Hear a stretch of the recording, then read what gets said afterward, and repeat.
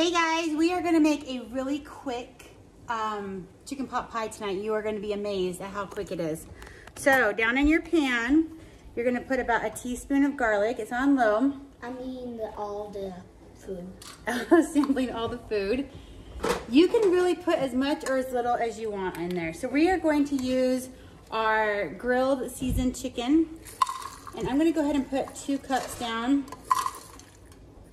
You're gonna get to the point where you're just gonna eyeball things. If you want the pieces to be smaller, you just break them up. There you go. And then we're just gonna add everything that we need. So chopped onions. When you do chopped onions, about 1/4 of a cup is a whole onion, a medium onion. So we're gonna go ahead and put that down. Can you hand me that can of carrots right there? Yeah. Our carrots are one of the few things that are dehydrated, and so they don't come back as quickly as freeze-dried food, and they also grow, where typically freeze-dried food is the same shape and size as it is in its natural state. When you dehydrate something, it shrivels it, and so then it grows. So this was only a couple tablespoons of our carrots, and I put them in water, so we're just gonna add those. Just drain it out and then put it in. So I just started doing that when I started gathering all of my ingredients. I just went ahead and put some in water so it would be ready to go. If you forget to do that, you just need to add a little bit more liquid when you're cooking. Okay, then we're going to add a cup of potatoes. Ooh, I already used these. Not all of them. They taste good. You can just eat them plain. You can just eat them plain, yep. So they're freeze-dried. Go ahead and put that down. I'm gonna go ahead and add some of our chicken stock right now just to get it going. We're gonna start it with about 2 cups. Remember, with freeze-dried food, you really can't mess it up. If you add too much liquid, you're going to drain some off or cook it off. If you don't add enough, then go ahead and add a little bit more. So let's see what we have in there. We have our chicken, our grilled chicken. We have our carrots down in there. All we need is for the liquid to get through all of our food here. So I'll take that. Oh, you're totally fine. Okay, you want to give me the celery? Yep. Wait, ever tried celery plain? No. Pretty soon, Ella's going to be cooking her own classes in here. Tastes like celery. Tastes like celery. Everything tastes like Do you want to put maybe 1½ of these of corn and 1½ of peas? So she's going to put 3/4 of a cup of corn in here. So 1 whole and 1/2. Yep, 1 whole and 1/2 of a half. So that equals 3/4 of a cup. There you go. And then same thing? Yep, same thing. So you can see like how friendly it is to cook with your little ones in the kitchen. There you go, awesome. Now, this is gonna be a little bit warm because the oven's on, so let me move that. There you go. Okay, so see how this is looking a little bit dry? I'm just gonna add a little bit more. I don't wanna add too much, but I am gonna add a little bit more. You can absolutely use water or water with a little bit of bouillon. I just really like using chicken stock. Now, hey Ella, do you like mushrooms?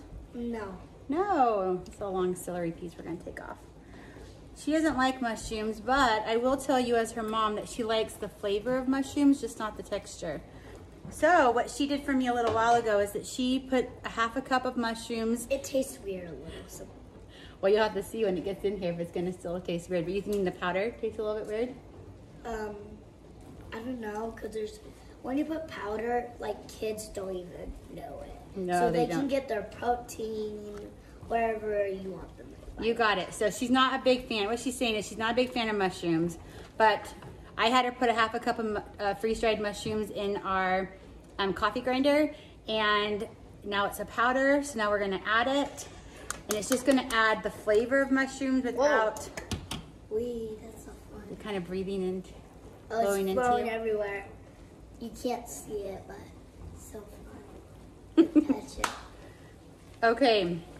So we're gonna let this keep warming, but you can see like the colors are bright and vibrant. It smells really good. I'm going to, hey Ella, I'm gonna have you scoot back a little bit, little one. Oh, there's powder right there. I know. So I'm gonna go ahead and leave this over here. And I'm gonna make a roux. You can tell, look at that mess I made. Don't look. Okay, so what we're gonna do is I have a 1/4 of a cup of melted butter down in here. And I'm going to add a 1/3 of a cup of flour. And we're just gonna make a really simple roux to thicken our sauce that we're making. Just watching. It's okay. No, it's like. Mom, what is a roux? A roux is like a thickening agent.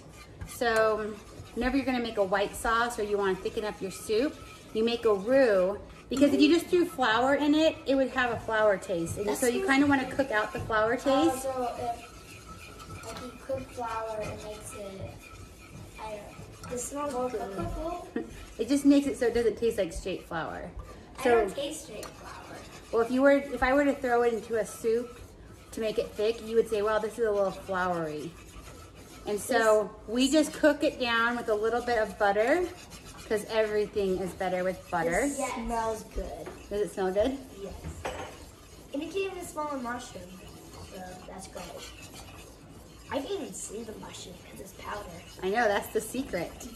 Moms can hide anything they want in the food And then the from their kids kids, don't know. and the kids don't know. But I already know the secret, so, but still, sometimes I don't know it. A lot of times you don't know that it's in there, do you? Yeah, like shakes. You put Kale. kale, and I'm like, you put kale in this, but I can't taste it. I know, moms are tricky. But like sometimes when it looks green, you're like wondering, but it tastes different. You're like, what did you put in there? Kale? I don't know. Funny, huh? Okay, so you can see that the roux is already thickening this up.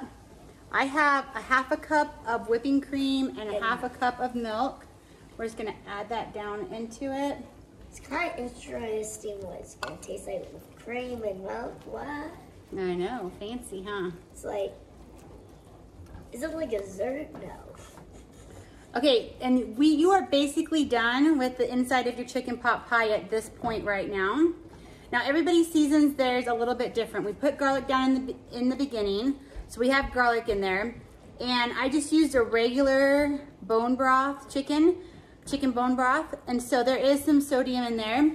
So I'm gonna go ahead and taste it. If I want more salt, I'm gonna add it now. And then I'll also add some pepper. If you want your chicken pot pie to be a little bit more liquidy than it is right now, then go ahead and just add a little bit more broth. If you like it thicker, then just cook it down a little bit more. But there you have it. Now look, you didn't have to touch any raw meat. You didn't have to cook the meat or cut the meat. You didn't have to get anything out of the freezer. You didn't have to cut up any carrots or peel them. You didn't have to cut up the celery or even have celery on hand. If you did, it's probably wilted in your fridge. You didn't have to cut up an onion. You just threw it all in a pot, and that is it. So in just a second, I'll show you what it looks like in the pie pan. Okay guys, we are back. We just have a puff pastry here. I got this one right here. Just in the freezer. Oh, I took it out of the trash, sorry. So it just looks like this, and there's 2 of them in there. We cut one up to make a treat.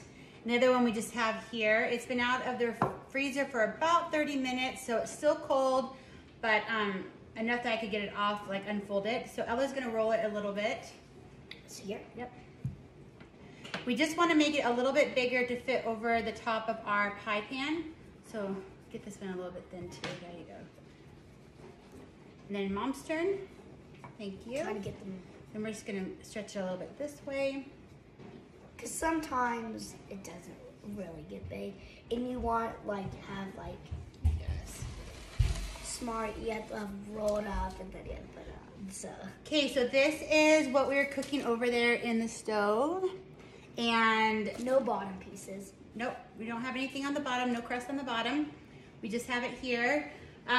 One thing you want to check before you take it off the burners, you just want to make sure that like the chicken is cooked through. It's just gonna be soft. So it's already cooked. We just wanna make sure it's soft through. If not, just let it simmer a little bit longer. I did add a little bit of salt and a little bit of pepper to this. And then we're going to go ahead and put our puff pastry crust down. And this, we're gonna stretch it out. Because it's so good, we're just going to fold it under, right? Fold over under this edge, fold under this edge, because who doesn't like an extra? People are gonna want those pieces with the extra hanging off, right? Yep. There's more sauces over here.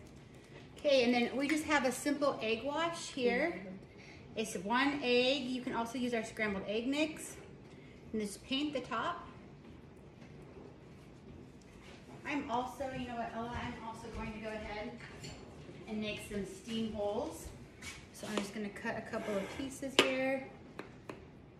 Might wanna clean up a mess in the oven. So I also put it on a cookie sheet. We're gonna cook this in the oven for 400 degrees for 20 to 30 minutes. You're just looking for it to be nice and golden brown on top since everything else is cooked. We'll show you what it looks like when we get it out.